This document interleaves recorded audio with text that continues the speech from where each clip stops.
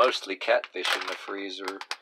Only one perch. For some reason in the store, the perch was real popular and it got all bought out. But so I'm gonna make one catfish and one perch. So that's what I'm gonna do. I'm gonna get this out the way for a second here. But I know I could have went fishing and actually caught some fresh catfish. I don't know. I mean, I watched Jeremy Wade's reruns of River Monsters. Yeah, you get some big old catfish there, you know. If I tell you any other fishing stories, I'll just spare you. You know, I actually went diving for sponges once. Man, I'll tell you, I had a hell of a fight with one of them things. That damn thing tried to absorb me, you know, true story. Barely escaped with my life, you know, but,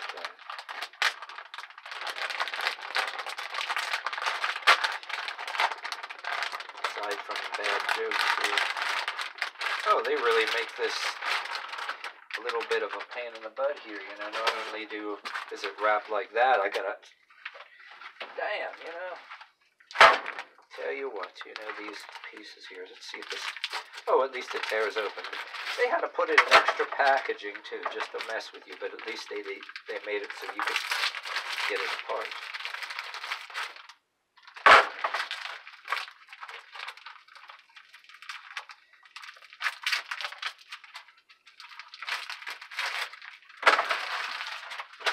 There's some of this in here. Open you good. Yeah.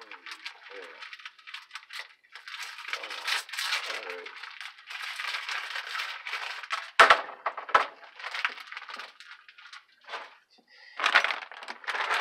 The perch in here like this.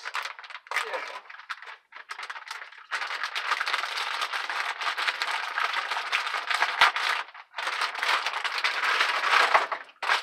Throw these in here and just unwrap them like real quick.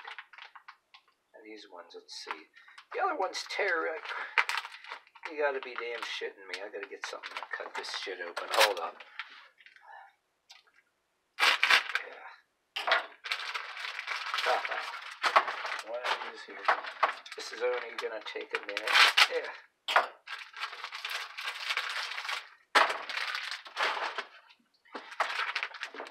It's not a hell of a lot. I got a half a stick of butter I'm just gonna throw in here too in just about a minute. Yeah. Oh, I fell out like that.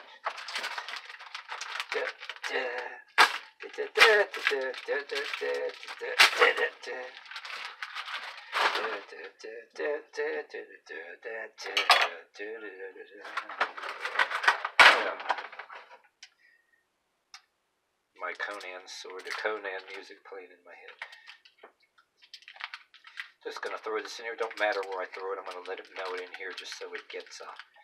Normally I would heat it up and melt it or whatever, but I forgot. But it don't matter as long as you got some butter spreading around here so it doesn't get all over the burnt. Like I said, I pre-sprayed that with some of this, but just to make sure it don't stick to the pan. But I'll show you the next step here. In here.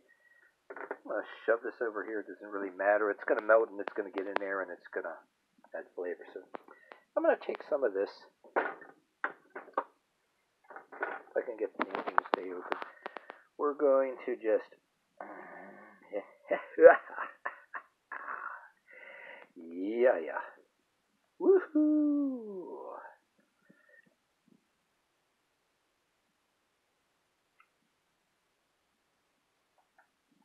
Alright, that's good enough. That right there. Don't want to leave a plastic item on the stove while anything's cooking. I got mashed potatoes cooking in here or anything. I don't want to have a melted glob of garlic and plastic on the stove. Don't do that shit. Not even for a minute. But I'm going to take another one of my absolute all-time favorite garnishments here, and I'm going to throw some of this on here. And yeah, garlic rosemary chicken is going to be one of my other things I'm going to eventually make here.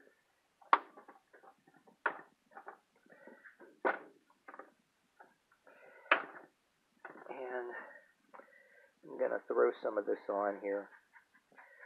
I've been known to take entire jars of this, like the whole damn thing, and make tea out of it, which is a very good thing to do.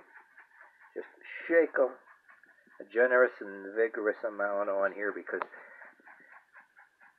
the garlic and the rosemary, the smell of rosemary cooking in there, it's going to be very aromatic and everything else. I'm just going to shake as much. Shake it, shake it, shake it. And what I've been known to do here is take a whole bunch of rosemary. I'll do a video somehow. Throw it in, the entire thing in this, which you're looking at here. This has been stored away. I got to do some scrubbing here. I recently was using it. But put the lid on, and what I do is fill that with water. That's all you do, and just make a whole rosemary tea like that. And boy, it makes an entire aroma all over the room. Woo!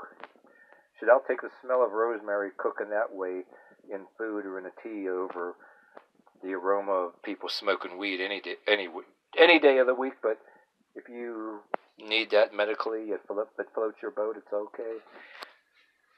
But if you want to go and sprinkle a bunch of your weed on chicken and with a few dashes of garlic, and if that floats your boat and you want to do a video of it, that's up to you too. If you want to be creative, I'm just saying. But alright, so at the same time, I forgot.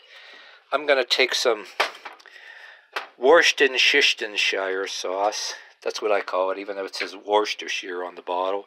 I just think it's more fun to call it Worcestershire, because I made that up. I'm going to throw some on here just to give it a little bit of zing. Give it a little bit of zing and bling to your thing while you sing. It's just my thing. I don't know. So, anyway, I throw on my bunch of shit all over here, whatever the hell I wanted and all that.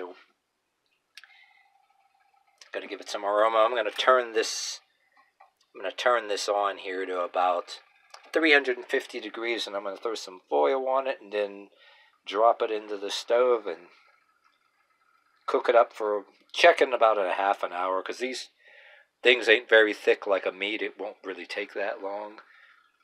Give it about a half hour, check it, and if it's something ain't right, put it in a little longer. Go by smell, you know what I mean? I mean, we're not eating sushi here, so you want to cook it a little bit, you know. So, yeah. Foiled again. So, I'm going to open this on up, and I'm just going to toss this in here. Toss this in here and then slam the door. And then, like I said, you know, wait about, I don't know, about a half hour or so and check it, you know. And if it smells like it's done, then it's done. If it don't smell like it's done, then it's not done. I mean, you really don't want to eat sushi, raw fish, or whatever, raw perch. But, I don't know, you can if you want to. I mean, if it floats your boat.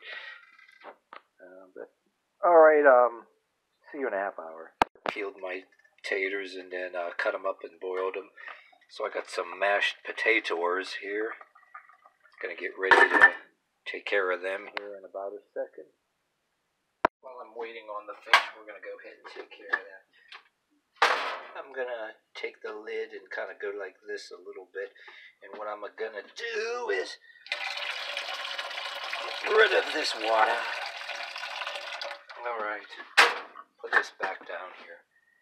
Turned off the burner there, and I'm gonna look for a piece of equipment in my utilitarian combination rack here. If I can get the damn thing to... There it is, to come down. Okay, and we're going to decimate these mashed potatoes and turn them into mashed potatoes. And, alright, yeah. Now sing it with me, everybody. I can mash potato, I can mash potato, I can do the twist, I can do the twist. You can tell me, baby, do you like it like this? Do you like it like this? Alright, let's do this over again. I can mash potato, I can mash the potato, I can do the twist, do the twist. And tell me, baby, do you like it like this? Do you love me? Do you love me? Do you love my mashed potatoes? Yes, I do. Alright. And just keep pummeling it till you just get all your stress out on them, you know what I mean? Because they can be a little stubborn. Just plow into it. Until it turns into a potato paste. And then we'll get some, grab some of this cow juice here, and I'm just going to pour a little bit of that in there and just stir it up and all that happy, and I got a half a jar of gravy that I'm going to use up, and just grab a spoon. I'm going to go and mix that up in there, and then, so I'm doing while I'm waiting for my fish to get done. For my share of potatoes, I might dump some garlic in there, but for my share, you know, just gonna. Oh, and there's still chunks of potato in here, damn it. So what we're gonna do is, I got a nice piece of equipment here that I haven't done any baking with, that I can actually use an electric mixer. It's around here somewhere in my organized mess. Not worth picking it up out of that. If I was going to do a baking project or feed more people with mashed potatoes, I'd get that out of here, but I'm not. There we go, and then I'll stir it up. Good. Okay. A few more pummelings here just to make sure it's dead. Okay. So I got my share of the Taters here. And tell you what I'm gonna do. I am going to just, if I can get the good thing to open up, throw some of this in here like that. Ah, yeah. Oh, yeah.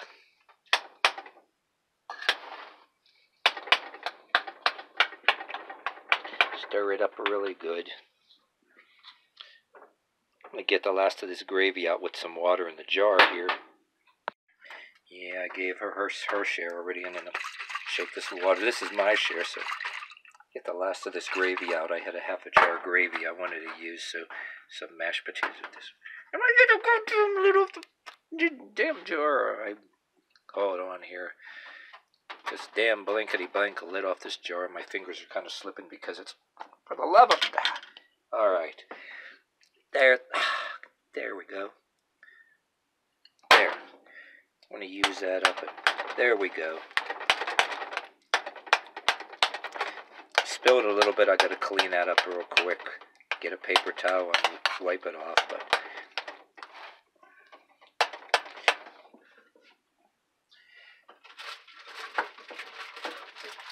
and then what we're going to do is add some chocolate chips. Psych, not really, nah. Maybe another time. I'm not going to do that. Not really. I'm just going to go eat this. I'm going to go eat this now while I'm waiting for the fish to be done. But right, we're going to see how this came out here. Grab this here with something. I waited for the stove to power down so it's not as hot. Alright. We're going to defoil this. Ooh, yeah. What the hell? Put this here for now.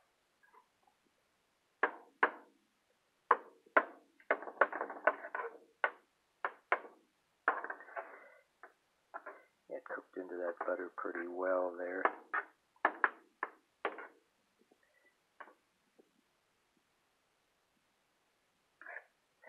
I mean, it was boiling last time I checked in there, so the way fish is, so I'm going to serve it on a plate.